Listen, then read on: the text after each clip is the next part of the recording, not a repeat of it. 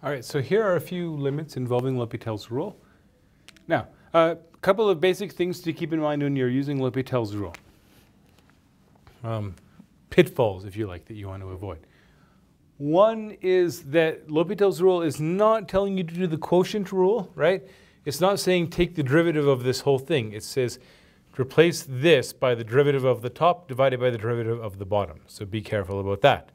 The next thing to be careful about, make sure that you are actually confirming that you have a limit of the appropriate type, right? We're looking for either 0 over 0 or infinity over infinity. If we don't have the right type of limit, we can't use L'Hopital's rule, right?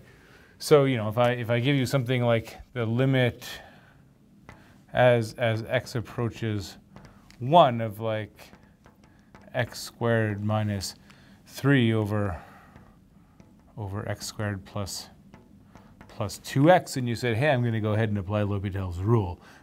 Well, one, I mean, that would be kind of silly. You could just plug it in, right? You know that you plug that in. 1 squared minus 3 is, so this is minus 2 over 3, right? You can just do direct substitution. There's no reason to use L'Hopital's rule. But if you did use L'Hopital's rule, you would get the wrong answer, right? Because the derivative of the top is 2x. The derivative of the bottom is 2x plus 2.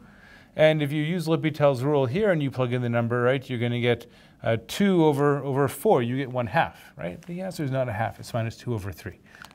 So don't go blindly applying L'Hopital's rule, right? And so when you are using L'Hopital's rule, it's a good idea in that first step when you're writing that first equal sign, or just underneath, maybe you kind of go underneath and you say, hey, look, this is indeed a 0 over 0 limit, right? So we confirm it's 0 over 0, and we might also say something like maybe H, or I think the textbook says LHR for L'Hopital's rule, above the equal sign, okay? Make sure that anyone reading your work knows that, yes, you are using L'Hopital's rule here, just in case, you know, you're doing this out of context and they're not expecting it. Okay. So L'Hopital's rule says take the derivative of the top, divide by the derivative of the bottom. So the derivative of sine is cosine. The derivative of the bottom is 1, right? So we let x go to 0. We get cosine of 0 over 1. Cosine of 0 is 1. And we get 1. Okay, isn't that nice? Compare that to the amount of work we had to do to evaluate that limit way back in chapter 1. Remember, we had to go through the whole geometric argument and squeeze theorem and all of that. L'Hopital's rule gets it to you in one line. Okay. Come over to this one. Again, very first thing we need to check is, do we have 0 over 0 limit? So if we put x equal to 1, we get 1 plus 3, 4. Square root of 4 is 2 minus 2, so we definitely have 0 on the top. 1 minus 1, yes, okay, so it's 0 over 0. Having confirmed that it's 0 over 0, we can proceed. So using L'Hopital's rule, we get the limit x approaching 1. So on the top, we have 1/2 x plus 3 to the minus 1/2.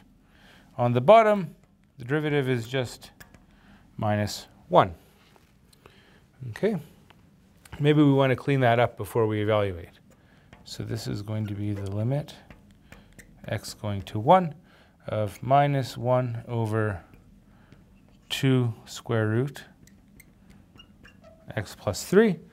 And we can now do this by direct substitution, right? So we put x equal to 1, and we get minus 1 over 4, right? Square root of 2 gives, square root of 4 gives 2 times 2 is 4, minus 1 on top.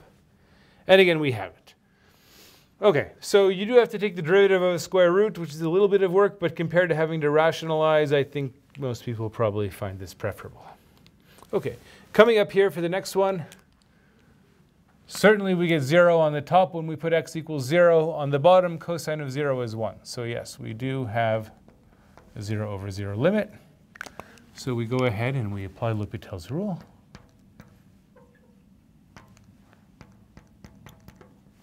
We use the limit as x goes to 0, 2x over. So Derivative of negative cos is plus sine.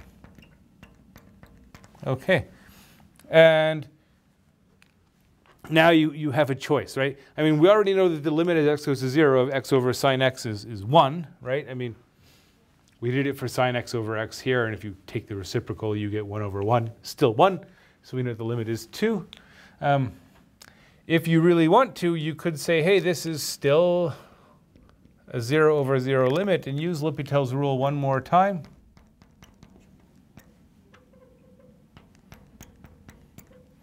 To get 2 over cos x, and so we get 2 over cos 1. So we get 2. All right. Now, of course, if you already knew the answer was 2 here, there's no reason to do the extra L'Hopital's rule step. You could have stopped there and done the answer, but it's up to you, right?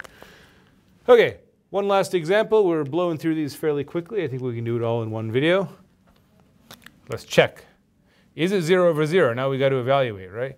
So 4 plus 2 minus 6, yes. 4 minus 6 plus 2, yes. So it is 0 over 0. So let's use L'Hopital's rule.